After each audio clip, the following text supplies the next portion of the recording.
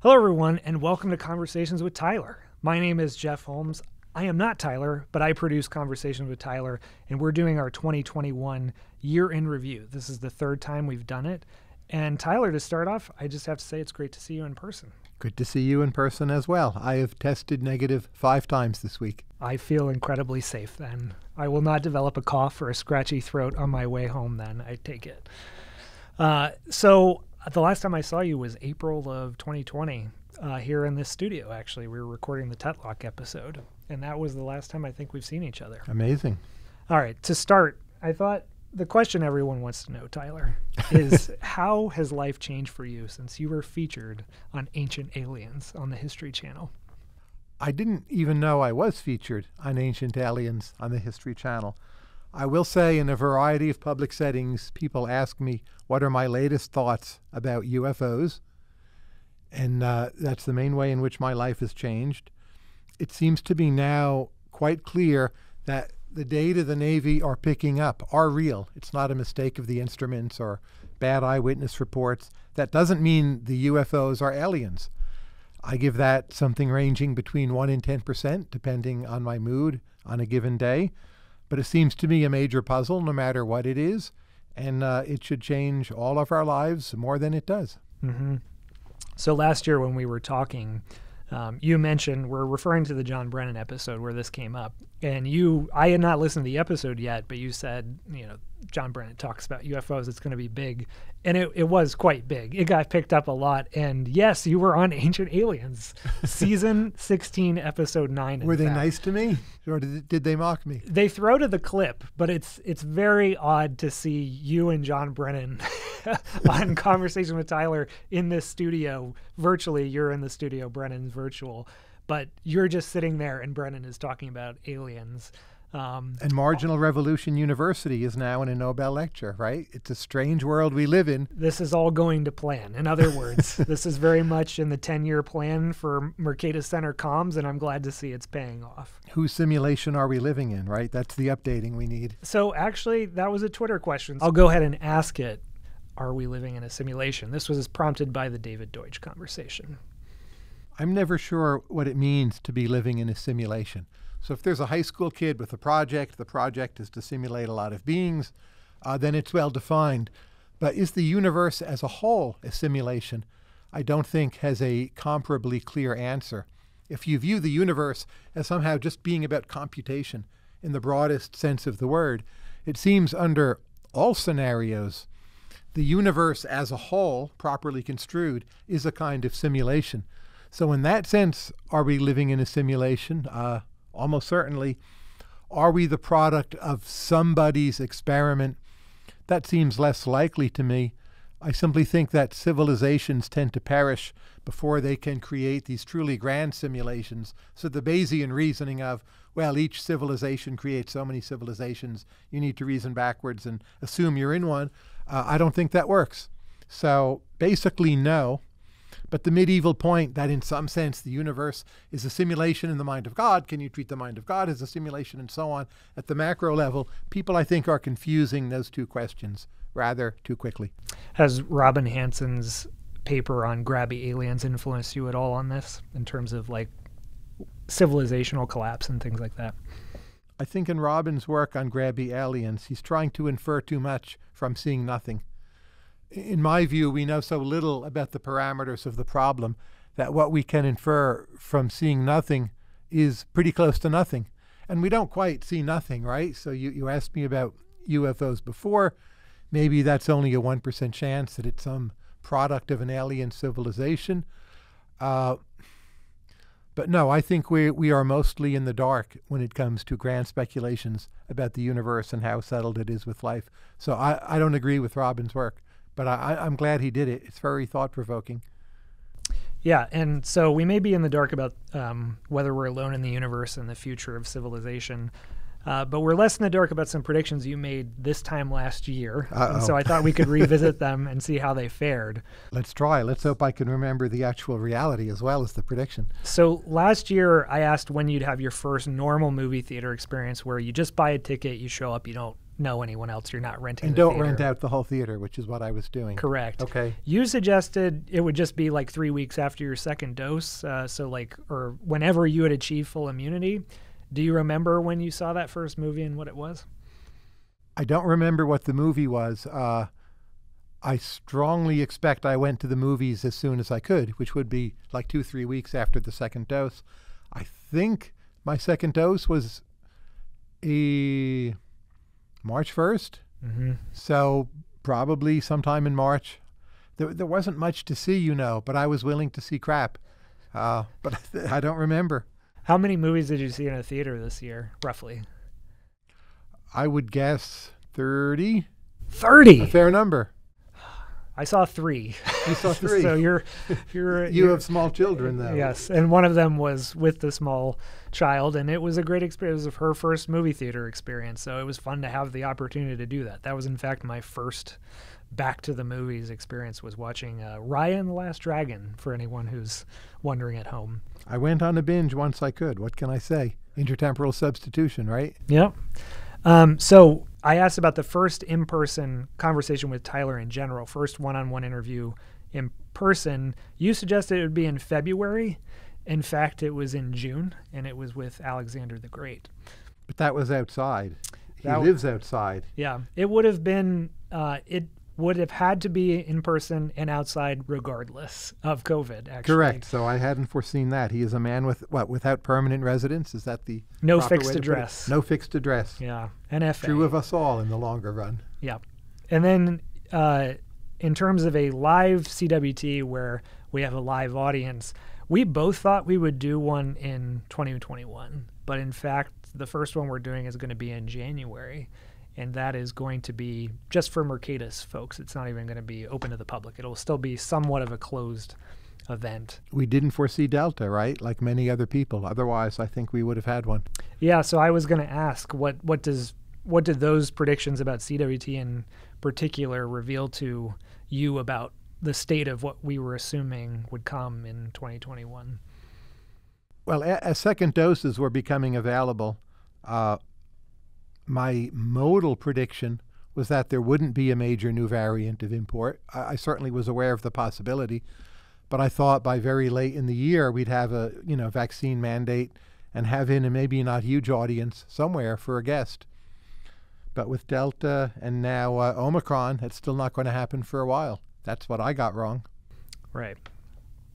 Okay, let's go through the numbers on Conversation with Tyler. So this year we released, so this will be the last episode of the year, and we'll have released 27 episodes, with the possibility of a 28th, because you're potentially doing a bonus episode with Russ Roberts. Correct. So if that releases in December, that'll be the 28th of the year. How many do you think we did in person? Is it 0? No, it's not 0, because there's Alexander the Great. Oh, there's David Rubenstein, Alexander the Great, so I guess I'll say 2. And you're missing David Sally, 3. Ah, of course, David Sally. That was a good episode. In his studio, In his right? studio. Yes. Obviously, I think you would have predicted, for reasons we've just gone over, that we would have done more in person. And we could have done more, but it just turned out to be okay enough to do them not in person. And other people were afraid, even if we weren't. Right. And I think, like a lot of people, were learning that that the benefits to remote are the logistics are easier, the access is greater, and so I would expect going forward it'll still be, we'll save the in-person maybe for special guests, but the remote has really worked out well in terms of giving us access to a more diverse set of guests. It's easier to be snippy with people remote. That may be good or it may be bad, but I find that's one difference. But for me, a big motive in doing these is getting to meet the people.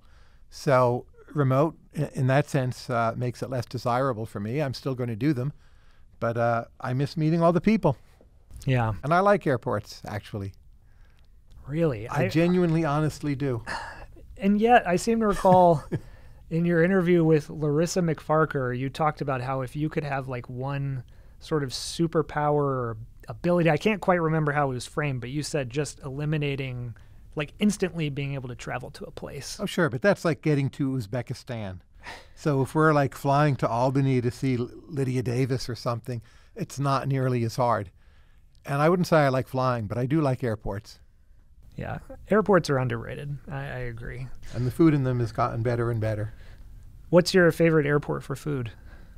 Well, Singapore obviously. Yeah, but Chicago, I like pizza and so on. Most airports now are pretty good for food. They're good enough. Yeah. Atlanta used to have a very good restaurant. One Flew South. I'm not sure how good it is in the past few years, but it was excellent.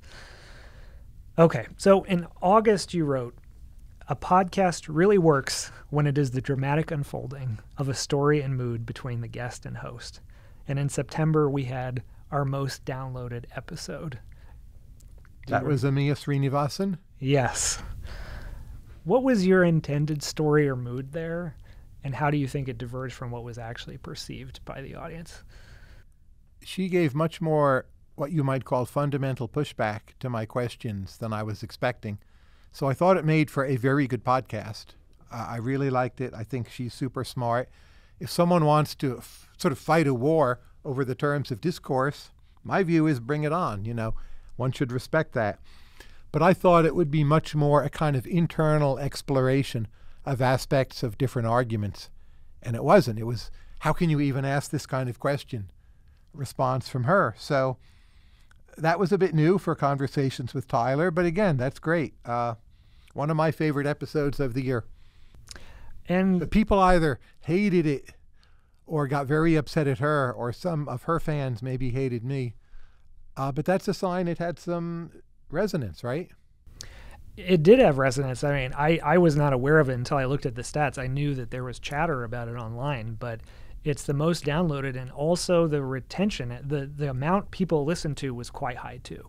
So they weren't listening to it and turning it off in disgust. They were in disgust. They were actually listening to almost all of it, in fact, on average. Many people are remembering that podcast. That's my sense. People still talk to me about it, write me about it. Have you thought about how would you describe your interview style?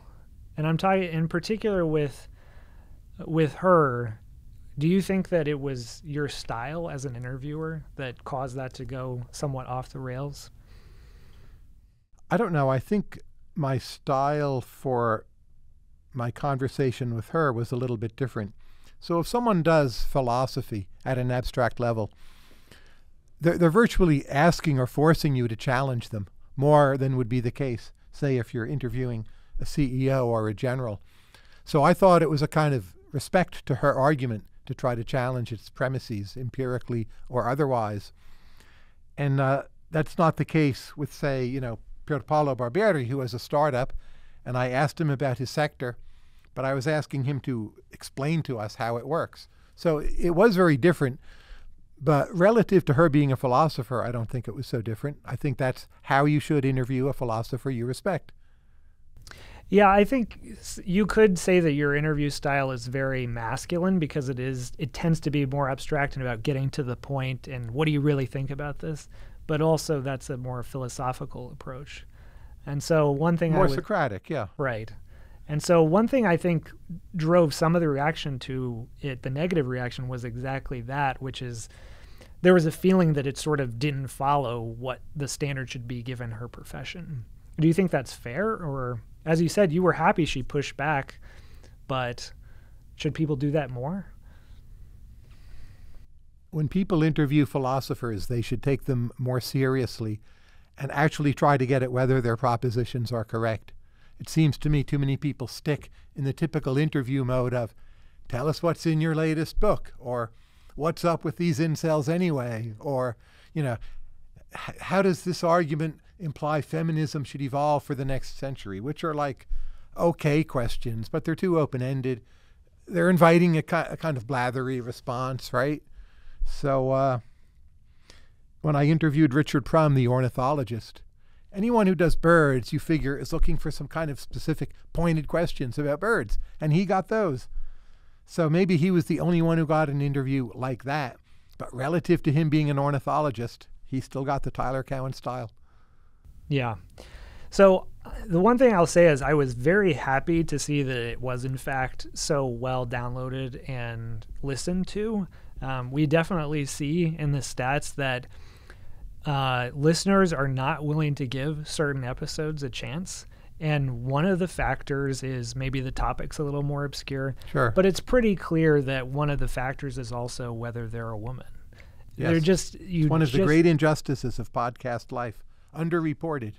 So I will say this year it's better news. I think actually the female guests who were featured this year, Patricia Farah, Sarah Parkak, they all did pretty well. But perhaps it was also aided by the fact that they were talking about things that speaks to a typically male audience. So it was like the classics and Newton and archaeology. But when you have someone who's talking about feminism, well, maybe I'll skip that one. And that's not what I want. I already know what that's going to be about. I think on average, the women on Conversations with Tyler do better than the men.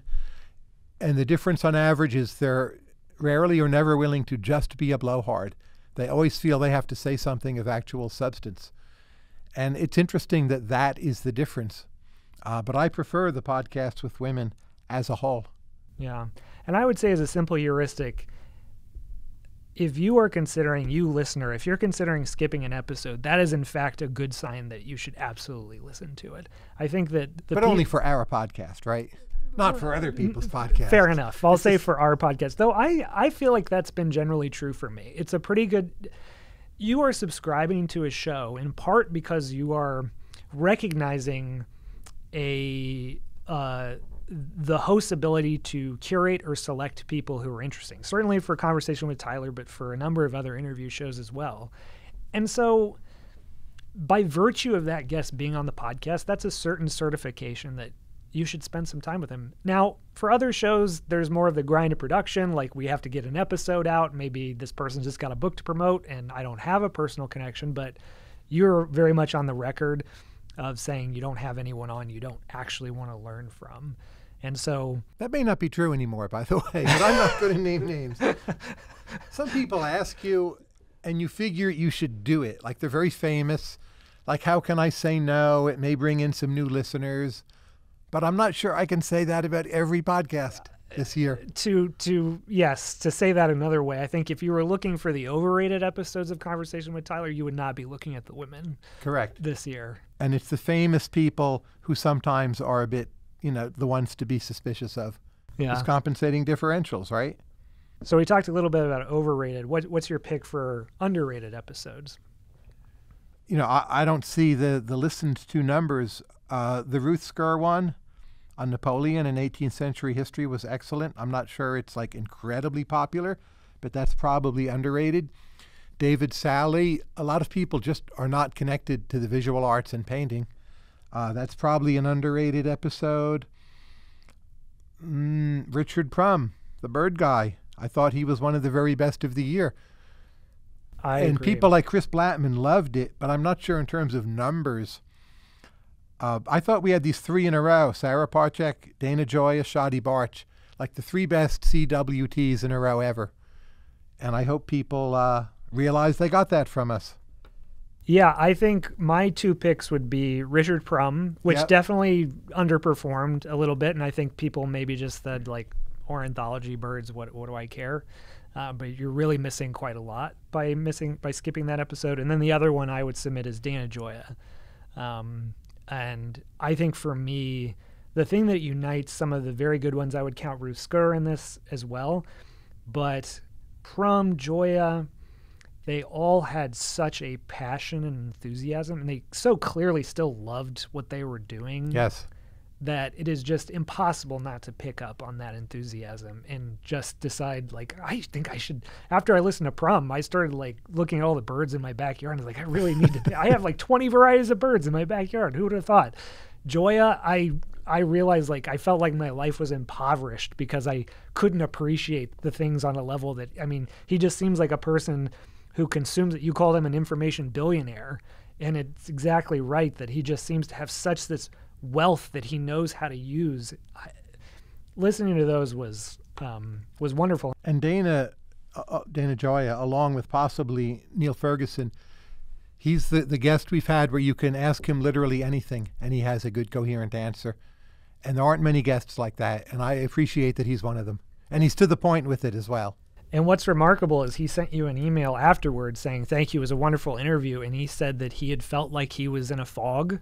And this conversation helped him kind of break out a little bit of that fog. And it's remarkable, not just because that interview, for someone who was in a fog, that interview is remarkable, but also the fact that, we're all in a fog. And so empathizing with him in that way, that even this guy who gets so much joy out of things was still feeling a little kind of down on himself was kind of amazing to me.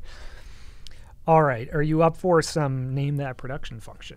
Your favorite segment, I'm listeners. hardly going to get any of these correct. Your favorite Advance segment, warning. listeners as well. Okay, let's see. Okay, first one. I think I've always been good at finding things. I don't know if it's because I'm just good at pattern recognition, but even when I was 5, 6, 7 years old, I could go to a whole patch of clover and reach in and find the 4-leaf clover. That sounds like Sarah Parchak, the space archaeologist. That's right. Did I actually get one? You got it right. So she's a space archaeologist, so her visual acuity with pattern recognition is something that she still uses to this day. So who would have thought you can pick a 4-leaf clover out and make a career out of it? All right, 1 for 1. Good job. I have that same ability, by the way. I can see like a big shelf full of books and immediately find like a single title. Do you think is that a general ability, or is it very specific to like text, for instance? I think it's general to the visual, not only text, is my sense. Okay. So like on a chessboard, that's not text, but I have reasonable ability there as well to see a combination, say. Yeah. All right, second one. This is an anti-production function. I'll tell you what I am not very good at. I don't think I'm the most inspiring or compelling person. I've gotten a lot of practice at it over the years, but in terms of the early days, in terms of fundraising, pitching people, recruiting, I was never very good at that. B-. I was enough to get to the next stage, but I never ended up being world class. Is that Brian Armstrong? That's Brian Armstrong. Okay. He's underrating himself, but that's fine. Yeah. He gave himself some credit for, talent recognition and managerial ability, I think it was, but he just doesn't think he's got the sort of charisma that he feels like he should to. But his earnestness comes through, as indeed it did on that podcast. And he may be underrating how much other people value his earnestness. Yeah. All right. 2 for 2. All right. Here's the third one. The instrument that I play is really just dialogue and discourse. I've got a strongly evolutionary mindset in this notion of emergence. I think that if you're doing something that's never been done before, you have to be very humble, recognizing that you don't know what the right thing to do is, but also nobody else does. In that milieu, you need to create a culture where people are willing to say things and be wrong so that others can say other things, and over time, whatever is right can emerge. I have no idea. Nubar Afayan? You're right. Okay. Yep. He was talking about that in the context of running Moderna and many other companies. Yes. Allowing people the scope to make bad arguments because it gets you to the good stuff, which I think is a theme. We were talking before the recording of Get Back, the Beatles documentary, of just kind of getting the sludge, and just Paul was big on we just got to play it poorly so that we can get somewhere good. That's right. And it worked for him. Yeah. Nubar was also really good because we titled that one The Permission to Leap. On the permission to leap, that's what one of his core ideas. And it was this idea that there comes a point where societal factors, policy factors, whatever, give you that permission to take a big step. And in that case, it was this vaccine development.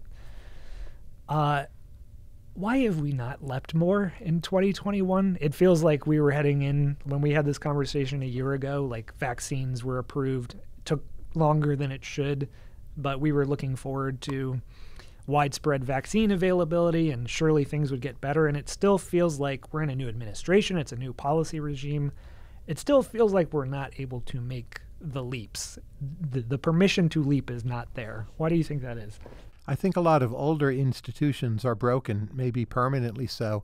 They're just crippled or not able to do anything other than routine. But I suppose I see the variance in our ability to leap as having gone up. So the leapers leap more quickly and leap higher. In the biomedical sciences, we're seeing many different innovations against malaria, against dengue, against sickle cell anemia, CRISPR. So there's plenty of leaping, but on average, I don't know. I think this average is over idea. We're seeing an innovation as well. Well, I think the innovators are doing it well, but you would think that we would recognize some things that are like, wow, we've been maybe keeping things a little too tied down. We're a little too risk averse in terms of a societal or policy response. And I guess I'm still confused that we've seen this miraculous development of the vaccines, and still there's this hesitancy to let, like, I would suspect that these new vaccines, like malaria vaccine, will come more quickly, but still it will take far too long. I think there's some change in the news cycle where people just don't care about so many things. They may care for a short while and then it passes and then the new thing is here. So attention switching is much different than it used to be. So if it's something where you need a lot of people behind you to get something done, like to get 90% vaccinated, that seems much harder than ever before. But if the mass of people, you simply need them to tolerate what you're doing.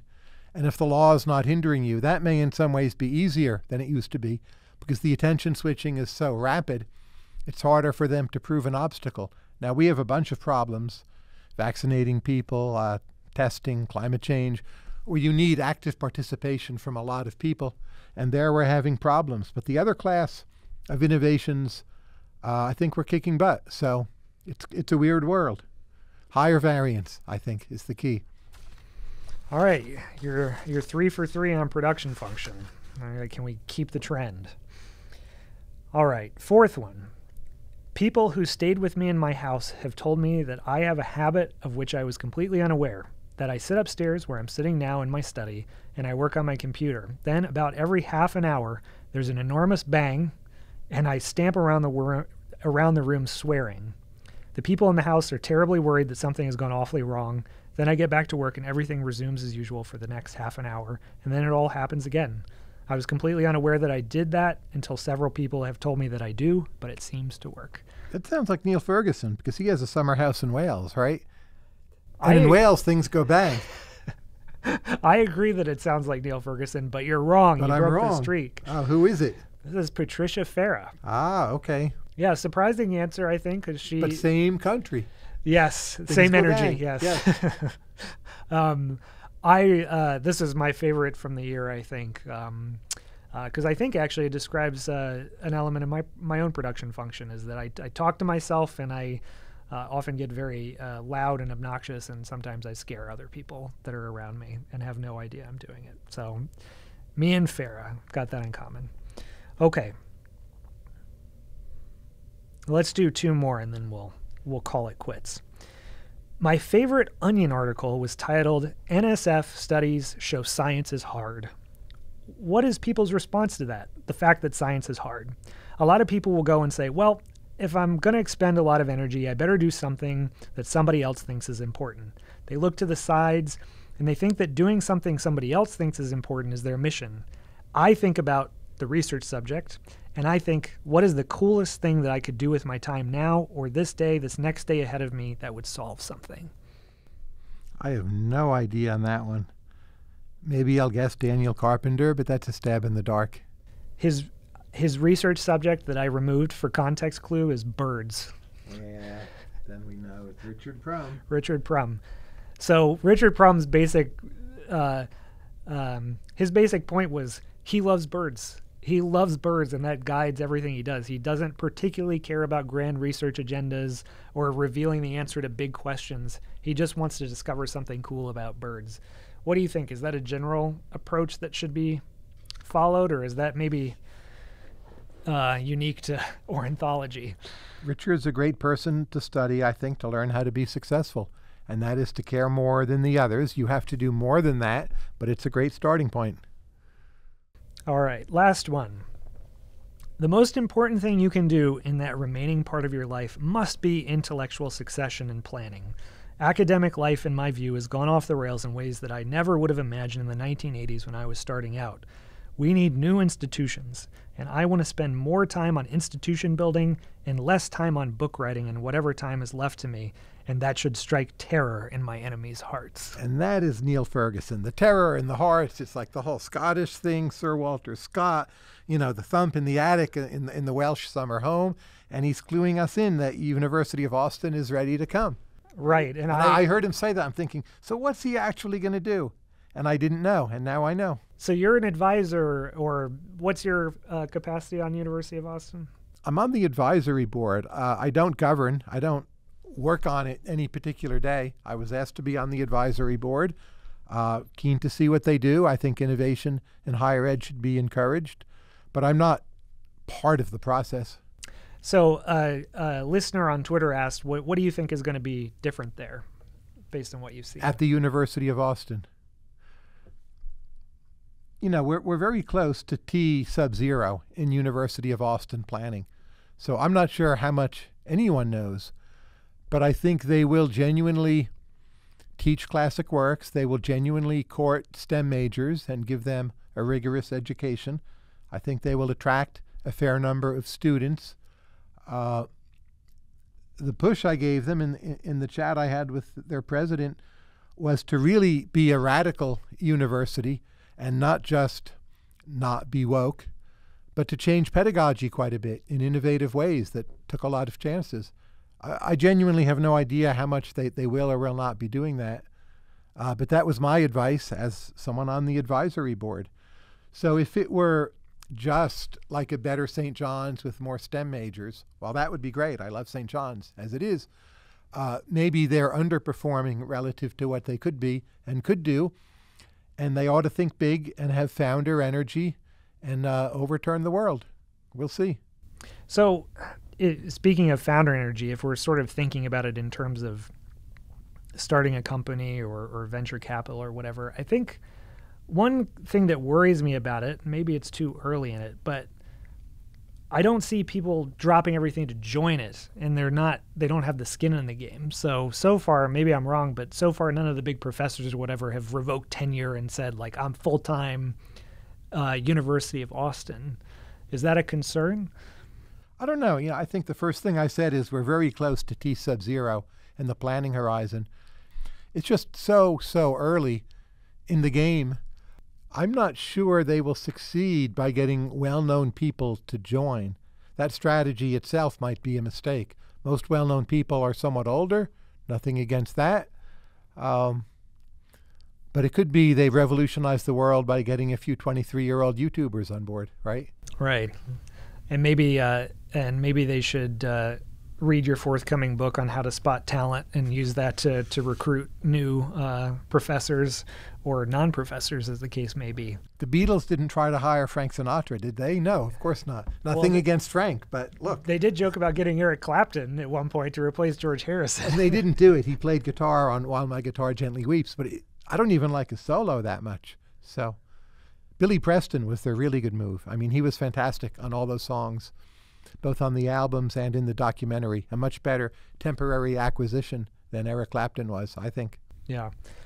So I referenced your book. Last year, I think you said a draft was finished, but sort of that was where it stood. Any updates on the book with Daniel Gross on talent?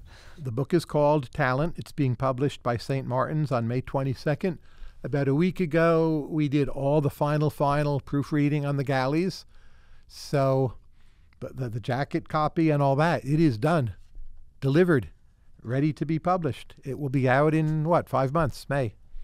All right. I'm very excited, and Daniel has been absolutely wonderful to work with. Okay, so now I thought we could, another listener on Twitter asked if we could revisit some of your picks, culture picks from 2011. I did that 2 years ago since it was the end of the decade, so we went back to 2009 in that case and looked at your pop culture picks from 2009. We didn't do it last year, but since he asked, I went back and looked at your picks from 2011. So, let's do it. So movies, books, and music. Do you remember anything from your picks then? No, I have no idea what was in what year. Some things are in iconic years, like Sgt. Pepper was 1967. But whether it was 2012 or 2011, no idea, especially for books. So we'll do movies first. The big one is that you just come out of the gate saying I didn't like anything from Hollywood or like even indies in 2011. So almost all your picks are foreign. So The decline of Hollywood had already started. There's so many sequels, a trend that has continued, so many tentpole franchises, right? Mostly they're boring. yeah. So I mean, but how does that compare to this year though? I think a lot of your picks this year are fairly mainstream. I mean, there's Dune, Get Back. What else have you got? Minari. I mean, they're pretty standard fare, like things you would see on pretty much any critic's list.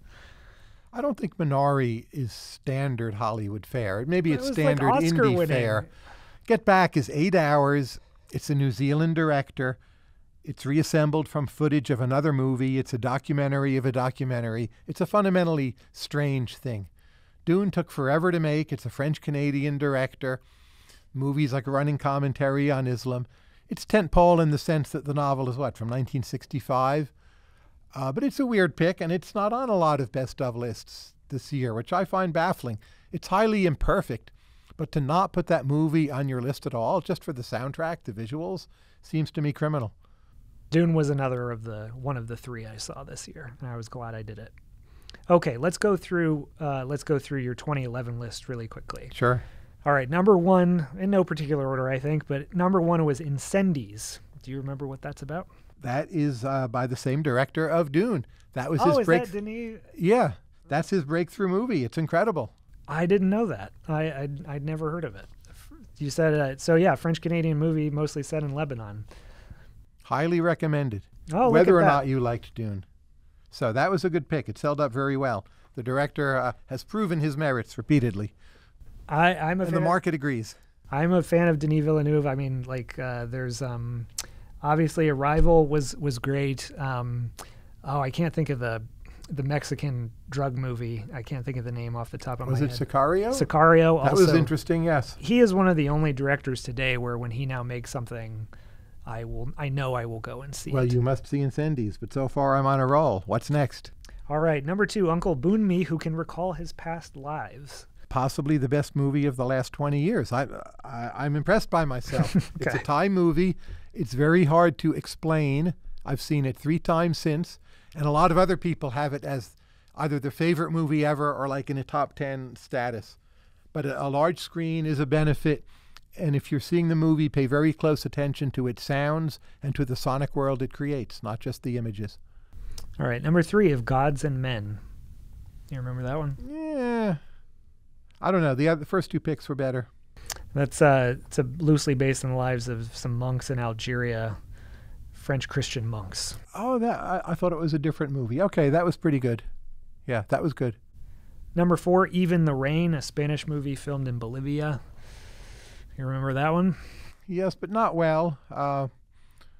There's a lot of culturally specific movies that draw you in when you watch. Maybe they're not that universal. Mm-hmm. They're very good movies, but they don't stick with you. That's fine. Yeah. Number five, Melancholia. Do you remember? Beautiful visuals, maybe too overblown, but an interesting film.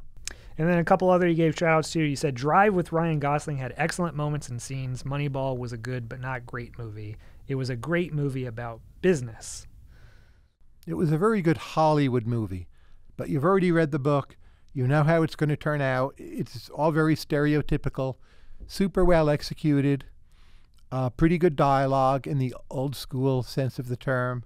But again, it didn't stick with me. But Moneyball as a concept, I just wrote a book on talent, my goodness. So there should be a movie version of that, and that was as good of a movie version as we might have expected. So it's still a thumbs up. All right, moving to best books. You had a number of lists of best books, but you had one post that you said, here's essentially your top three across genre. Number one, Steven Pinker, Better Angels of Our Nature. That book is still talked about, right? I would say a very good pick. Maybe I'm more skeptical about the Pinker worldview than I was back then, but an excellent book. Walter Isaacson, Steve Jobs, his bio. You know, I have since heard from people who knew Jobs and or knew people who knew Jobs that the portrait was not entirely accurate. I can't assess that myself. It's still a wonderfully written book about a very important figure, but maybe he's too negative on Jobs. Maybe Jobs just wasn't a foot-stomping tyrant who yelled at everyone. He got a lot done. I have an iPhone still in my pocket. So I would say maybe Jobs has aged better than the book, but it's still a great book to read. Just take it with a grain of salt. What do you think of Isaacson generally as a biographer? I know a lot of people liked, I think, his Leonardo da Vinci biography. I think if you're looking to read one book on Leonardo, it's a very good first or only book to read. But if you've read, say, more than 10 books on Leonardo, while it's fine, it doesn't add that much. So I'm happy to recommend it. But it wasn't, for me, a great experience, but it's a well-done book. Who's your pick for best biographer living, let's say? Is it Rusker? Oh, living. I'm right now reading the Andrew Roberts biography of King George III, the last king of America. And Roberts has this wonderful book on Napoleon and a book on Churchill I haven't read yet, but people think is excellent. So I don't know if he's top, but he's, top in my mind right now. He's done great work, and the King George book is excellent.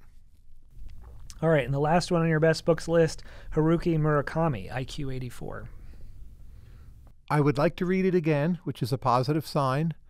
I read some of what I read then, maybe all of it in German, because it came out first in German. So for me, reading a book in German and in English, that's different. But high marks to it and to him, and he should have won a Nobel Prize by now, and I say a good pick. All right, I'll run quickly through best music since you had, it looks like 11 picks for best music. So I'll just run through this really quick. Not 12, 11. All right, in no particular order, Abigail Washburn, City of Refuge. She, I think, is good friends with Sarah Parchek, Abigail Washburn. I learned. That's interesting. She hasn't done as much lately. I think she's been raising children. She's wife of Bela Fleck. He just came out with a new CD. Her work has held up very well, especially the integration of Chinese music with bluegrass and old-timey and folk sources. Good pick.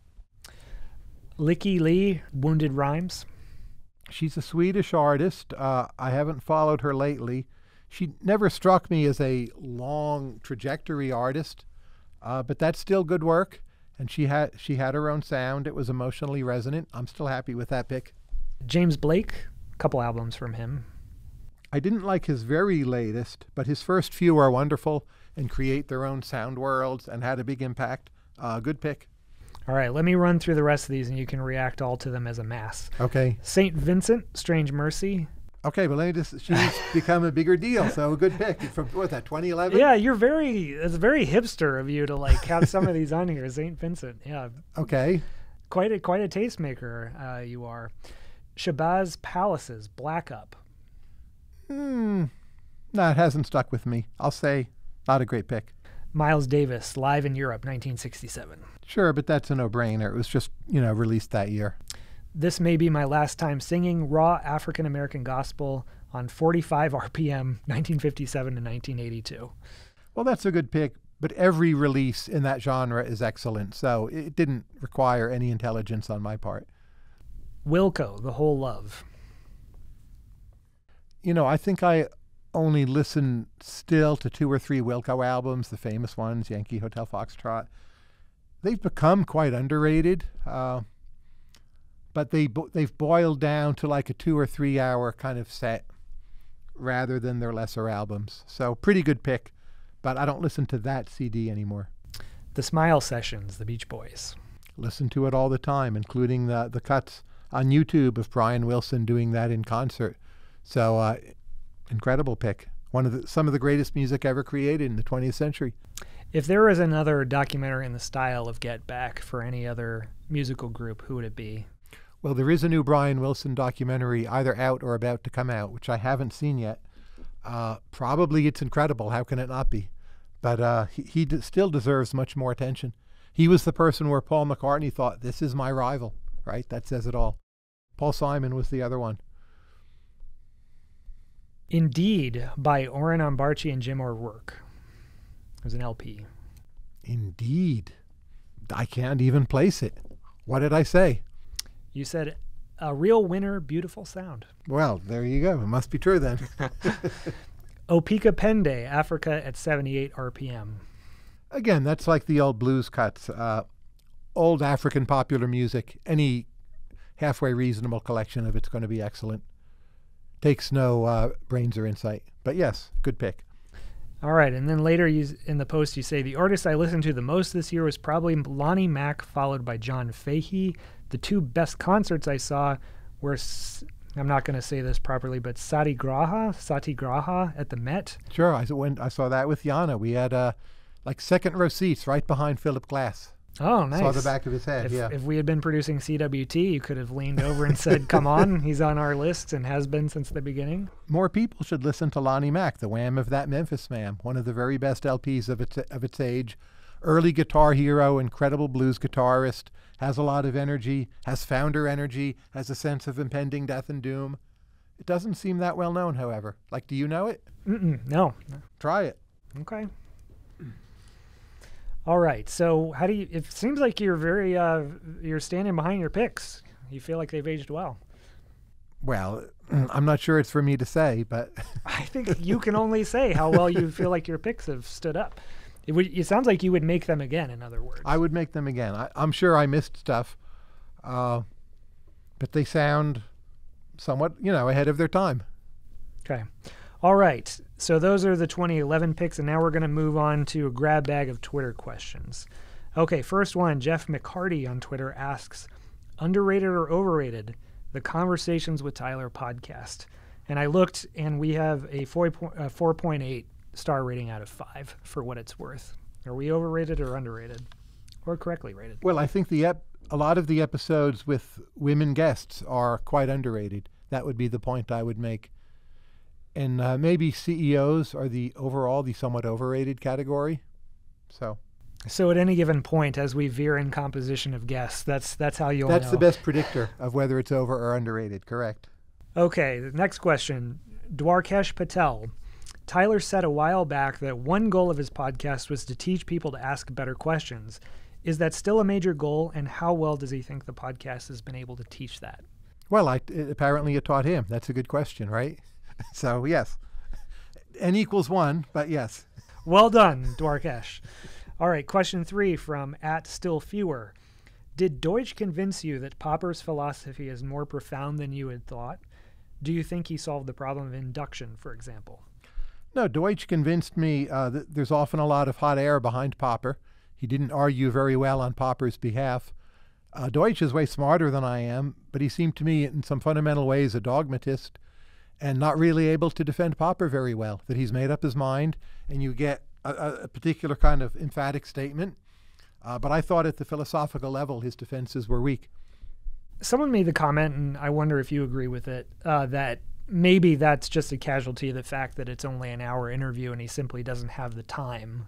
And in general, your style is to kind of make your point and move on. So does he have the time to maybe go into the depth to give you the deep defense, or does he have to on some level just assert?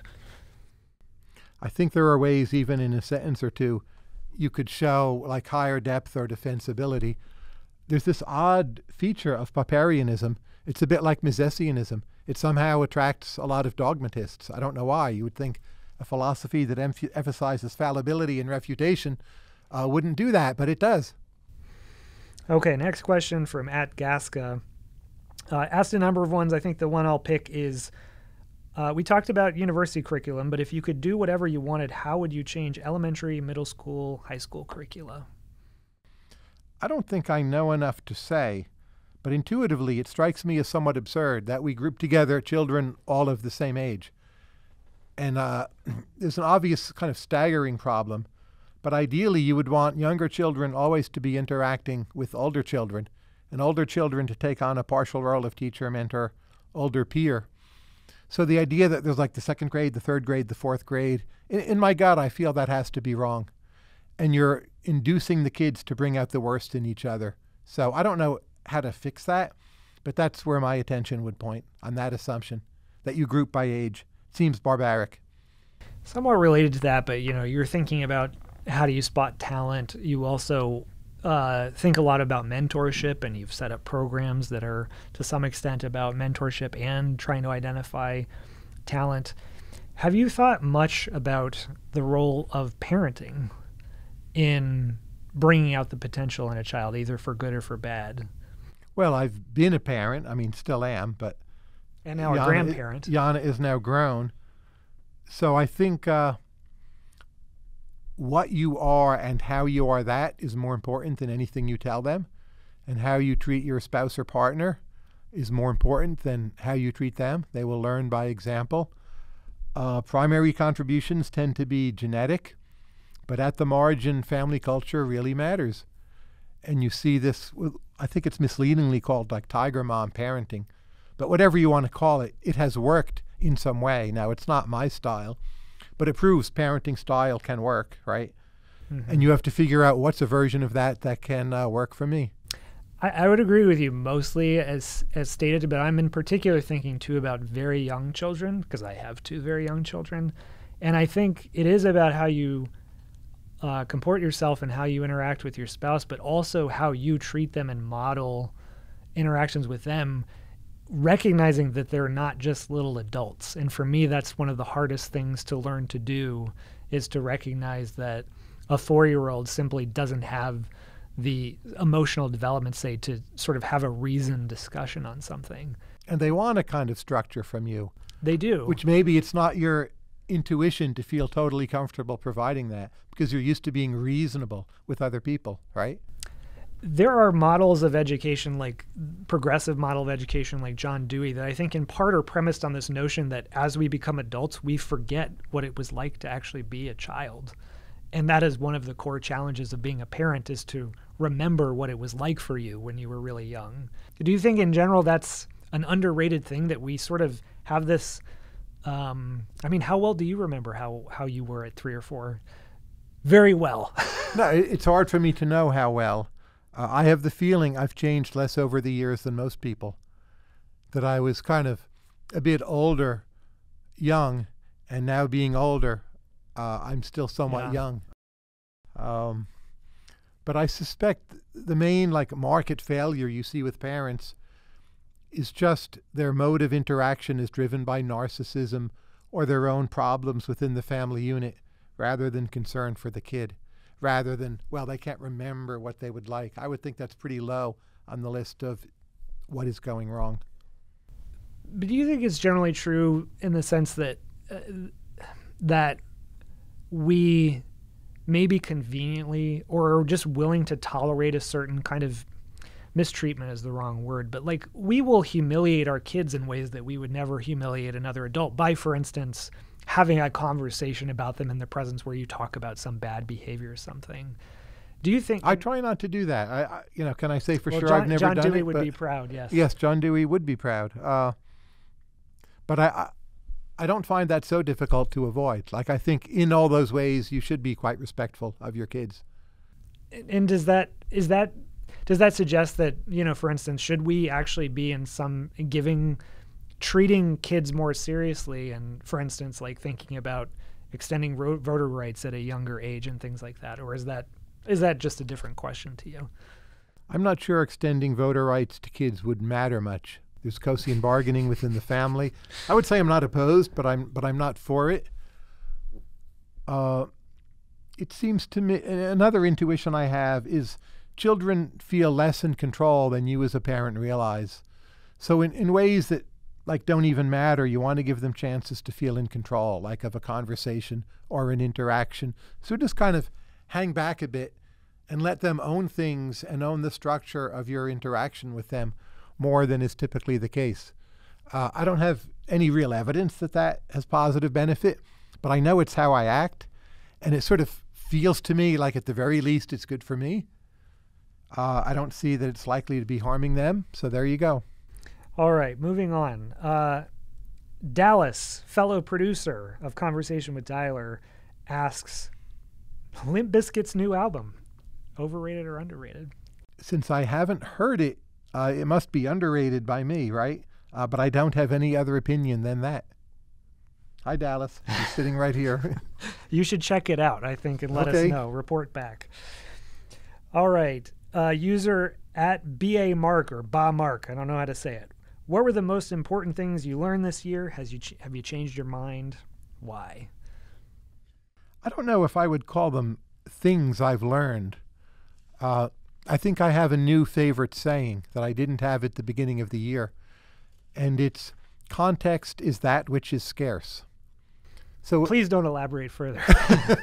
if I go to events with people, which I do pretty often, even in COVID times, it used to be I would go to hear new and daring ideas that I hadn't heard before. And, that's great. But I think especially with Twitter, it's very hard to hear new and daring ideas you haven't heard before. So why are you listening to other people?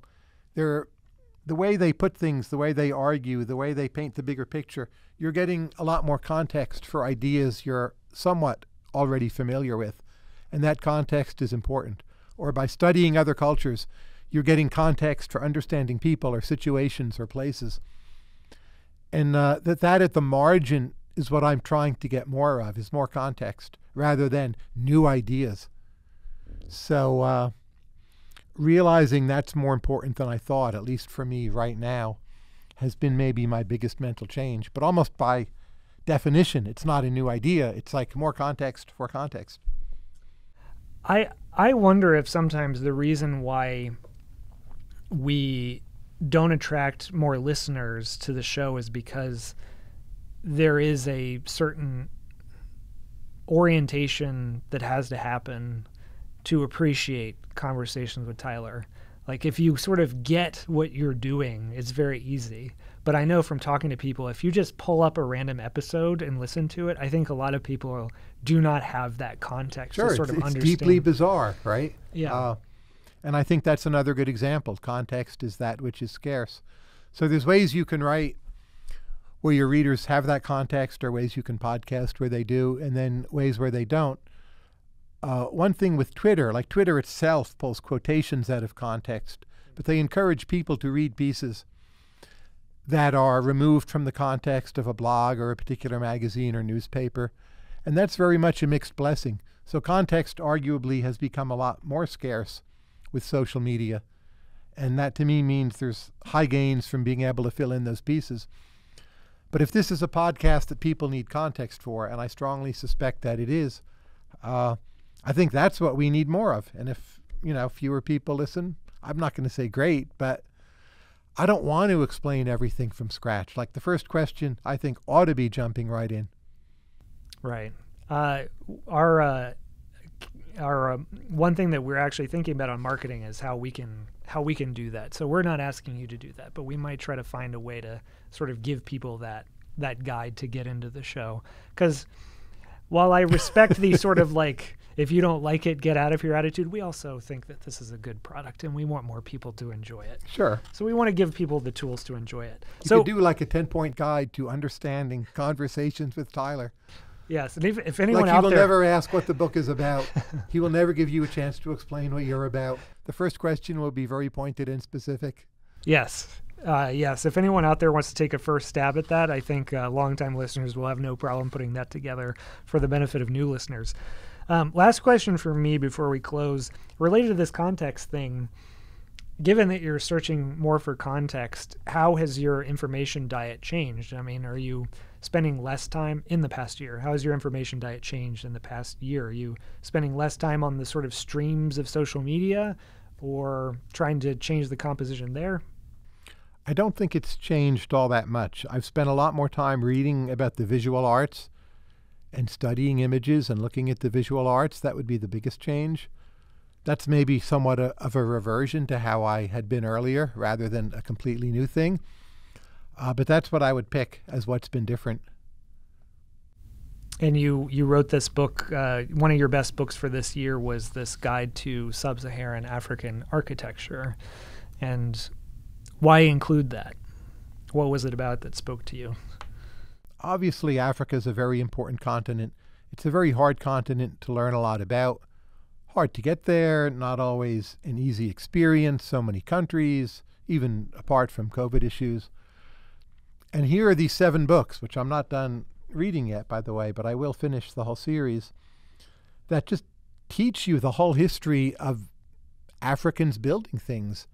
And that to me is, in many ways, a more fundamental history than just reading another political history of Africa, where they all go through more or less the same events. Well, apartheid fell, and the Biafran War in Nigeria, and this and that, and that's all very important. But at the end of the day, if you're interested in Africa at all, that is not what is scarce. There's something more nitty-gritty, more contextual on the ground. And these books make a very serious attempt to give you that, and they have excellent photographs, and they cover the entire African continent and also give you a sense of diversity and lived experience, but also institutionally. How did these things actually happen? Where did the influences come from? What was the role of colonialism? Why are Finnish architects like prominent in some parts of Africa and not others? And so on. So I thought it's a pretty remarkable series and one of my top picks for Book of the Year. So architecture, visual art as an entry point into learning about new fields or areas. Correct. All right, before we go, I want to extend thanks to everyone who works on the Conversations with Tyler team. It's not just me and Dallas and Morgan and some of the other names you might hear on the podcast from time to time. It's Kate Brown, Kate Delanoy, Mike Hopper, Sloan Shearman, Caroline Bear, Karen Plant, Christina Behe, Haley Larson, Anna McVeigh, Ashley Schiller. All of these people have contributed significant time to the show in the past year. And so on behalf of Tyler and myself, thank you to the CWT team. We appreciate your efforts, and we look forward to another year of conversations. I'm very lucky to work with all of you. Thank you all who work on CWT very much. And for any listeners or readers out there who support us, your support is very greatly appreciated.